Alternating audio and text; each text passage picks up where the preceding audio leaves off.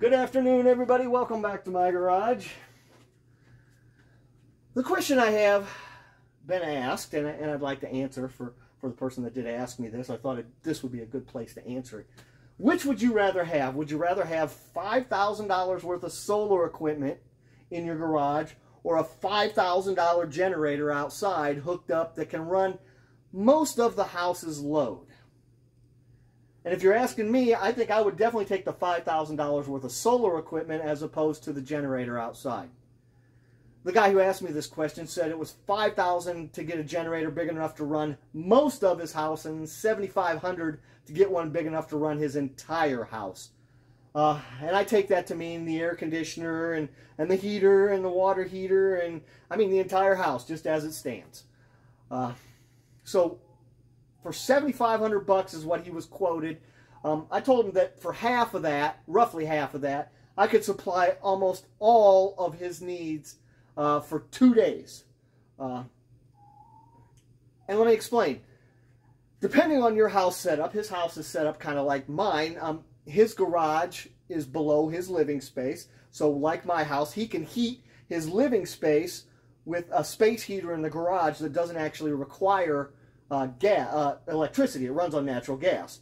So if the power went down here, that's what I would do, is I'd come down here in the garage and I'd turn on the space heater, turn it on high, and it would heat this entire garage up, and then heat the floor up upstairs, and in turn heat the upstairs. We wouldn't freeze to death, there's no doubt.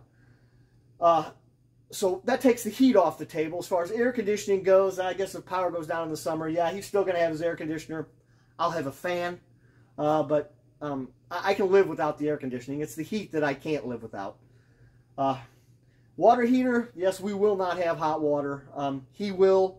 Actually, I think I could actually wire the hot water heater in to run off of the Samlex inverter. I'm going to try that once I get a 2,000 watt inverter. I have an instant on hot water heater, not a tank, so it doesn't require a whole lot of electricity, just a little bit. I think I might actually be able to plug that in and have hot water. The only problem with that is I'm on a well, so I don't have a well pump.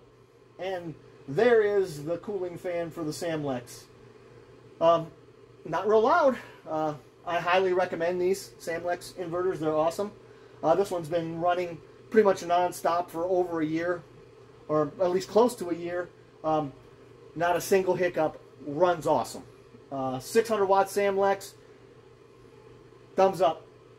If I could afford a 2200 or 3000 watt Samlex for those flooded lead acids, I would buy it, but I think I'm going to have to go a little bit cheaper. I hate to say that word, cheaper. Less expensive. I'm going to have to go a little bit less expensive because I'm not made of money. Anyway, back to the thing at hand. I think that you're definitely better to spend your money doing this as opposed to the generator outside. It sits there and it does nothing. It does nothing until the power goes out. I've lived in this house for a decade. The power's went out twice. $7,500 for something that happens twice. The 2 times that it went out, it was out for 1 day. The first time it was out for 4 days. The second time, but that's because we had an ice storm and the tree took down the line between my house and the pole, and I was the only one in the neighborhood who was out for 4 days. It really stunk, but you know, barring that, normal outages are only a day, 2 at the most. This system will handle it. It will handle most of your needs. I think it's silly to spend $7,000, $8,000 for a Guardian system outside when you can spend $4,000 for this and probably get your money back in a decade. Maybe a little bit longer, but close to it, depending on, you know, how you spend your money. So I hope that answers his question, and the question for some of you out there, if you have that very same question. Which way would I go? I'd definitely buy more of this. As you can see, if you've watched any of my earlier videos, this room is getting bigger and bigger. I keep buying more and more equipment. I'm about to my wit's end with spending money on this. I've got quite a bit of money invested, and I still need $1,500, $2,000 worth of batteries. So I may have $6,000, $7,000 in this system total.